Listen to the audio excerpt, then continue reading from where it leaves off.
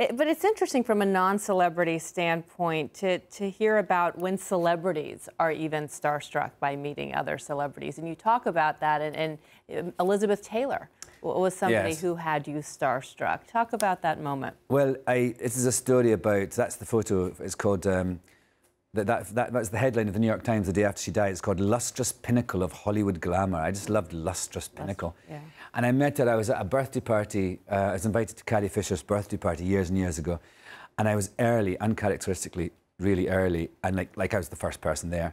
And then the second person was Elizabeth Taylor, and it was so awful, because I was like, and Carrie was like doing things, you know, she was running around doing things, getting the party ready, and she said to me, you know, look after her.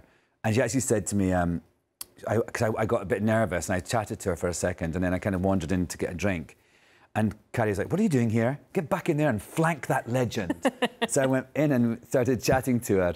And then we just started to have a real laugh. And she told me a story about that she'd fallen, she'd stood up from her table, and her maid had pulled the chair away. And then she thought that the chair, she went to sit down again because she forgot something, and of course the chair is gone, and she fell down and landed on her bum. And I said, oh, was there much pain, Elizabeth? And she went, you have never seen such a black ass.